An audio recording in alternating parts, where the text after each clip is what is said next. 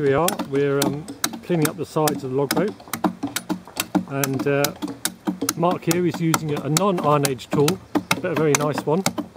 Can you just stop and show the viewers the nice early medieval tea axe, which is very nice for shaping timbers and, in this case, the edge of our canoe.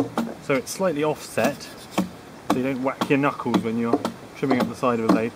And it's a side axe, so it's flat that side. We'll get a vertical view. There you go. So you can see slightly offset. Very nice tool.